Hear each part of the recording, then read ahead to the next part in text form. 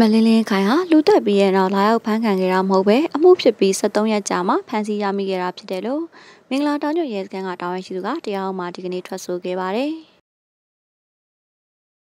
လူပြိုဆိုပြီးလင်းလဲပေါင်းသိခဲ့လို့အဲ့ဒီမျိုးသားကိုတဲခုကမှတတ်ခဲ့တယ်ဆိုတဲ့မလင်းလင်းခိုင်မှုမှာတရားလိုပြသက်သေဖြစ်နေစခန်းတာဝန်ရှိသူကဒီကနေ့ရုံးချိန်မှာအဲ့လိုထွက်ဆိုခဲ့တာပါ။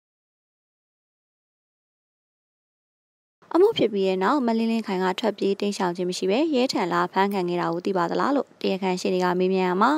စကန်တာဝန်ရှိသူကမဟုတ်ကြောင်းထွက်ဆိုခဲ့တာဖြစ်ပါတယ်။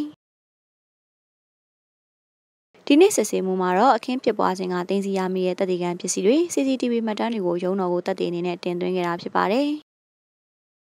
တရားခံဖြစ်သူမလင်းလင်းခိုင်ဟာတေဆုံးသူနဲ့ပတ်သက်လို့တရားဥပဒေအရဆောင်ရွက်နိုင်မှုတရားအနေနဲ့ရဲစခန်းတွေကိုအစဉ်စဉ်တိုင်ကြားဆောင်ရွက်ခဲ့တာကိုသိပါသလားလို့ဆက်လက်မေးမြန်းရမှာမသိပါလို့ဖြေကြားခဲ့ပါသေးတယ်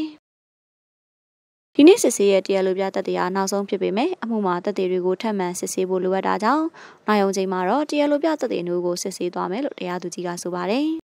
။တရားလိုပြသက်သေကုံဆုံးသွားခဲ့ရင်တော့ဆွဲချက်တင်မတင်ကိုရှောက်လဲချက်ပေးရမှာပဲဖြစ်ပါတယ်။နောက်လာမယ့်ရုံးချိန်ကိုတော့ဩဂတ်စ်လ16ရက်နေ့ကိုထပ်ချင်းဆိုထားပြီးကြန့်ရှိသက်သေတွေကိုစစ်ဆေးသွားမှာဖြစ်တယ်လို့သိရပါတယ်ရှင်။